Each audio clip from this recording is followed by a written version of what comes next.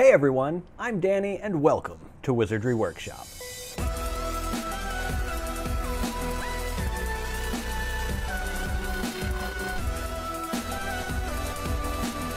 In today's video we're going to be doing something that's been requested quite a bit actually. It is canvas bags, but we're going to make them from like magical shops from places in Hogsmeade and Diagon Alley and stuff like that. This is going to be a pretty simple one to do.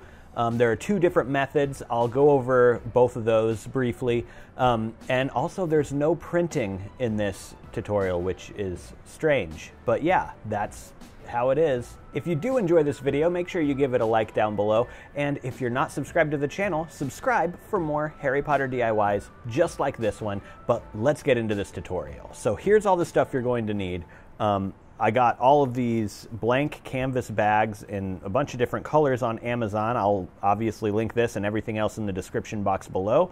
And then I've got a piece of cloth underneath. It doesn't matter what this looks like. It's just because we're going to be doing some ironing and I didn't want to do it directly on my table.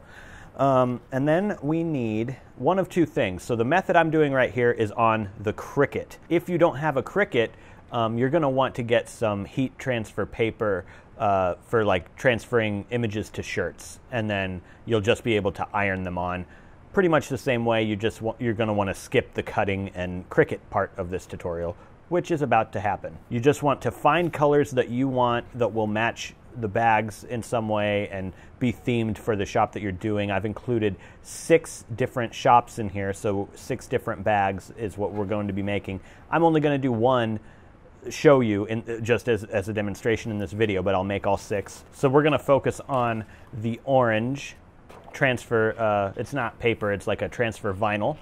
So we're going to focus on that one because I'm doing the Weasley's Wizard Wheezes bag. We're going to do green and orange because, you know, that's kind of like a Weasley's Wizard Wheezes color scheme. So first of all, you do want to wash and iron your bag first. So if you're using a Cricut cutting machine and transfer vinyl like I am, first things first, we're going to want to attach this to one of the sticky mats before it goes into your Cricut. If you've used Cricut, you're familiar with what I'm talking about.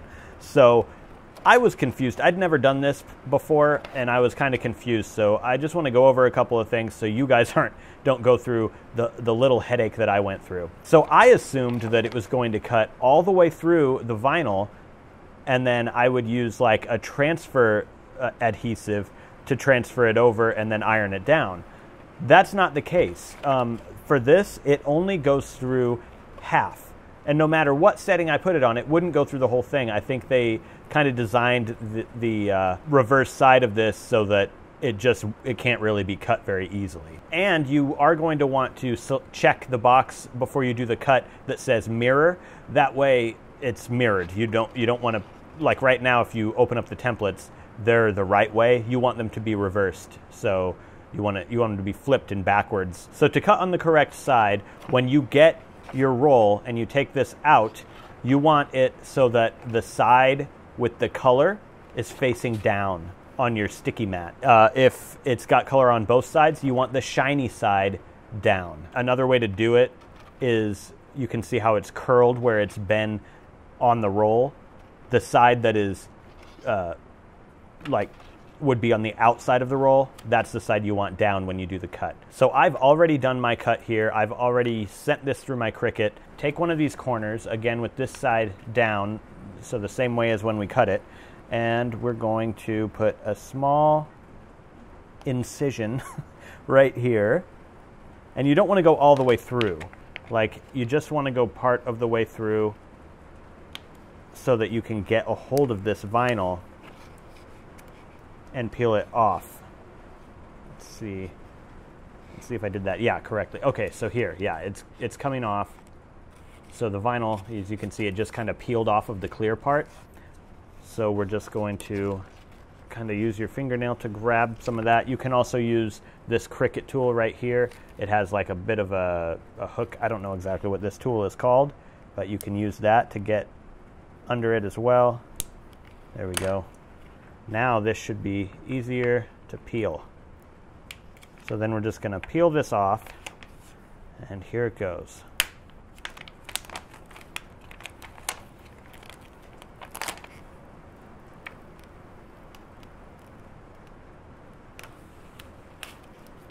Don't get impatient with it. You got to take it kind of piece by piece and just peel it off. You don't want to disturb the cut that's in there, because this is the shape we're going to be transferring onto our bag.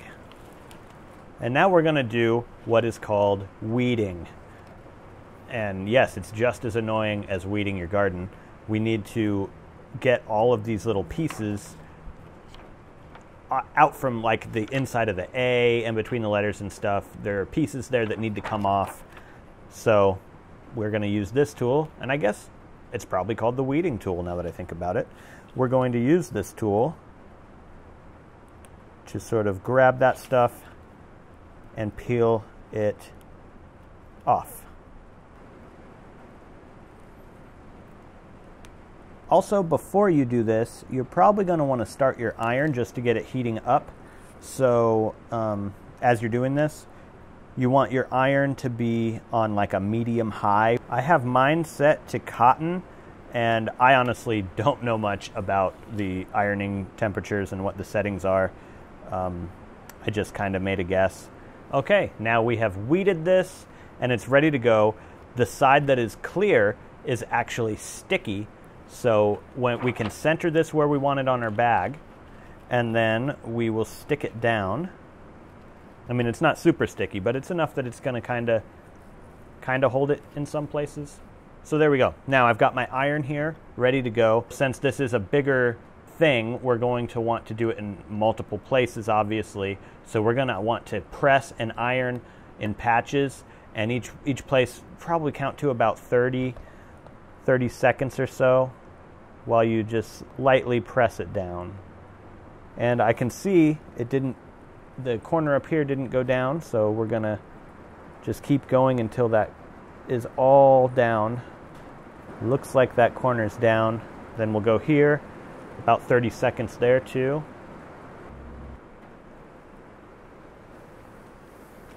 All right, I think I've got it all now, but I just want to make sure that it's sticking, and it is. I'm just testing the corner of it here. Now what we want to do is flip it over so it's face down, and we're going to just iron the back of it just like this. We're just going to kind of push and pull back and forth very slowly. That's once, and a second time this way. Basically, like I said, we're just going back and forth 2 times, and then a third time very slowly, and then move down and do it again right here. Okay, now we want to just let this sit and cool off for a few minutes. You want to be able to peel this off when this is not super hot to touch. Like right now, that's pretty hot. So anyways, while we wait for that to cool down, there is another way you can do this if you're using a Cricut to do this and the vinyl transfer.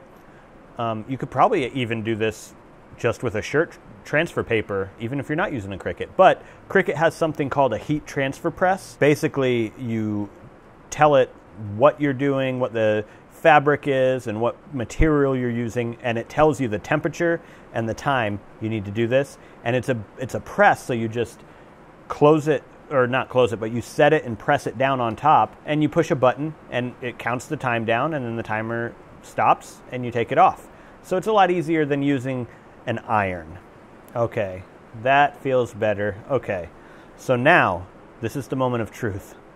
I'm going to start peeling very carefully, and it should have transferred over. So far, so good. I know it's worked, but I'm so nervous right now. It feels like it's just going to peel off, but it's not. It's just the plastic is the thing that's peeling off, but it feels like it's going to peel the vinyl right off of it too. There it is. Looks good. Yeah, looks nice. I like that. I like how it turned out, and it's flexible.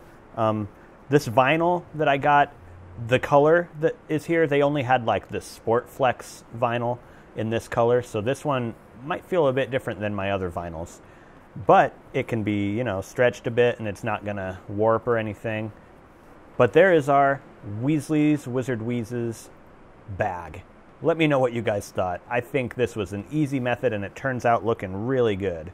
So if you have a Cricut, I definitely suggest doing this. Let's go ahead and do the rest of these.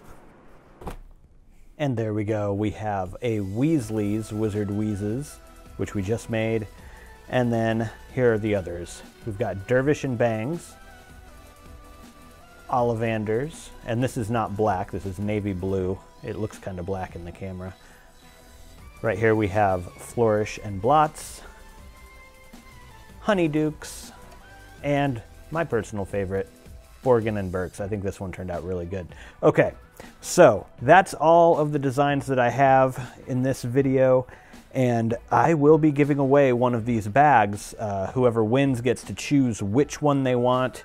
So that giveaway link is in the description box below if you're interested. And down there you will also find my 70K giveaway. We're approaching 70K very quickly, so if you want to win the Accio box book covers that I created, and they were exclusive to Accio, no longer available anywhere unless you buy them from somebody who got them from Accio. That giveaway is coming up very soon. That giveaway also includes the Harry Potter book series that these covers fit, which is the first edition American hardbacks. So if you're interested in that giveaway, it's also in the description box below. And speaking of giveaways, I have winners to announce from last month's giveaways. The winner of the Marauders map is Evie Timpola.